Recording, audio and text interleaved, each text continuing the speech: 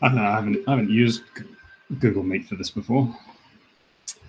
I feel like I've been in Zoom for about, I don't know, a year and a half nonstop. Anyway, so I thought I might just give a quick intro to something that we've been working on now for a while. I guess if you include procurement time, but that's, I guess, really just getting into some of the interesting parts now. And we've been working with partnering with StackHPC amongst other vendors, but StackHPC obviously specifically on the OpenStack side of things here. So we're building a new cloud native platform for NeSI. NeSI's the New Zealand eScience infrastructure, for people who haven't heard me talk about it before, where I work now.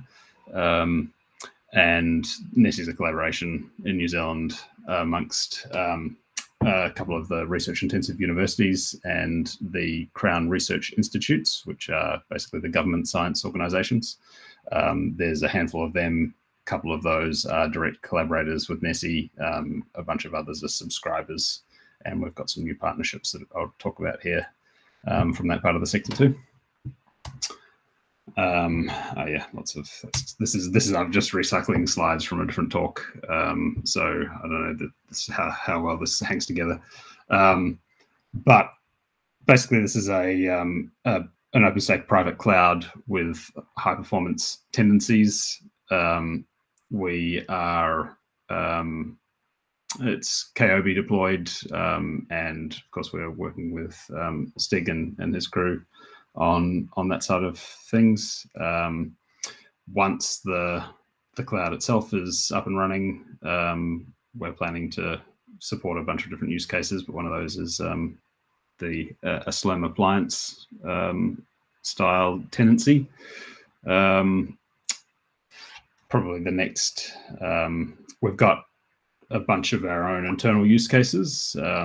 Our present supercomputing and HPC infrastructure it doesn't really support any multi-tenancy, and that has been frustrating our developments in a few different areas, in particular sort of data services and other things where we want to be using cloud native tech like Kubernetes and other, and just, you know, sort of standard CI/CD based development pipelines that don't fit very well into a more monolithic HPC environment. We're all aware of these challenges and motivations towards cloud, but we also want to explore, I guess, the next stage of what our capacity HPC might look like, and whether a cloud native approach to that is suitable. So sort of continuing the theme that other people have looked at within the SIG and that I was working on at Monash. So from a New Zealand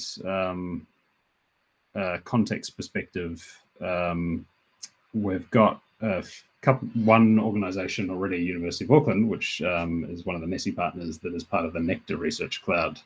That came from Australia, and there's potentially one or two others that have been interested over time in getting involved in that community cloud as well. NeSI's at this point not planning to go into that area of service, into a VMs for all sort of direct researcher consumes infrastructure as a service. We're looking more at managed services, virtual labs, platforms, that sort of stuff where there's value add that we can provide. We're hoping that this platform and the general architecture around the technology will address some equity issues in the sector that smaller groups and institutions have, and help with specifically, I guess, collaboration, national collaborations. And we're going for a bespoke architecture, in particular with some direct integration with our local NREN REANs. so that we can do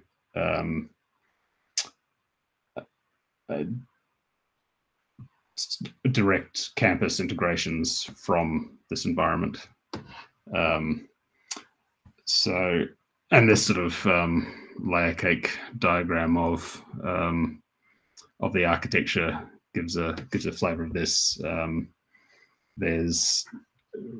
We just have the concept of in the green box are the sort of the main set of services and so on that users might be able to consume. So say if we took, for example, a user being maybe a NeSI developer or a DevOps, a research software engineer working for maybe the Antarctic Science Platform or something like this, one of our national collaborations that are going on at the moment, then they would be able to consume things like Magnum from the cloud in a typical on-demand manner, using capacity that NeSI's already invested in and purchased through our procurement.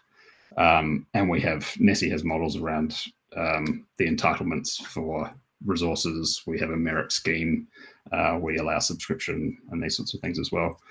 But we also have a model for direct hardware tenancies, so expanding the environment to have dedicated infrastructure and doing that deeper integration.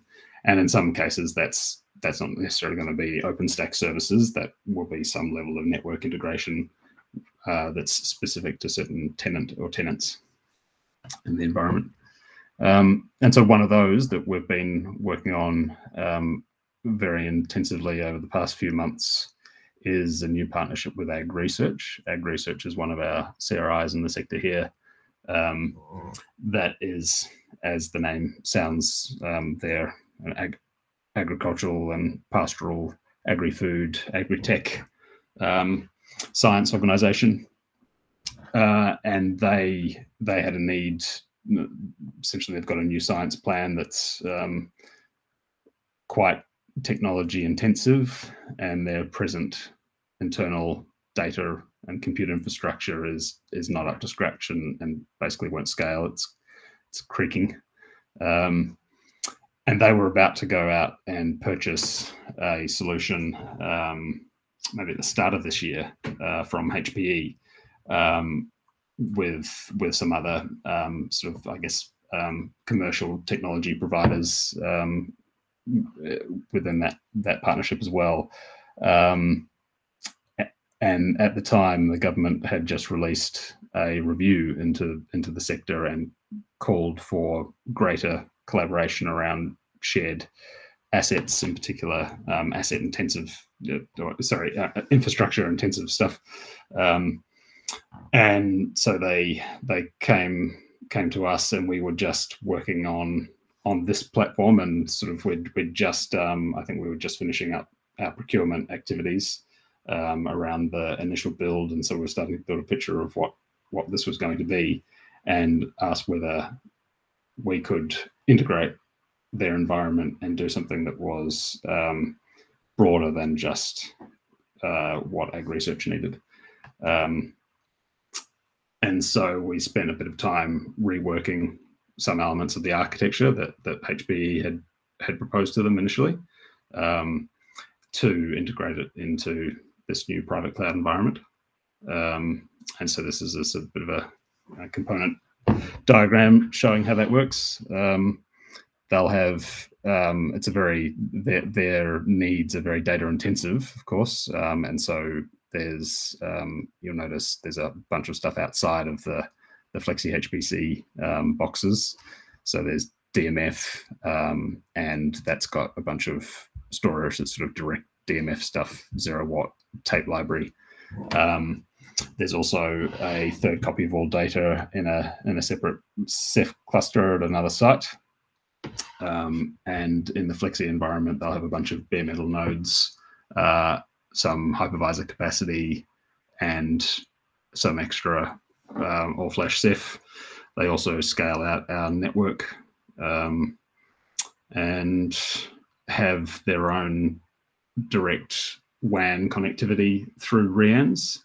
So they'll have, for example, a GPFS primary file system that has protocol nodes within this environment facing clients in Palmerston North and Lincoln around the country, and allowing them to do, have their nice CIFS shares on their Windows desktops, and users able to log in directly to the login nodes and so on in the Sloan cluster on FlexiHPC. And that's probably about all that's interesting to talk about here at the moment, without going into starting to get into excruciating technical detail. So I might just stop there and see if there's any questions.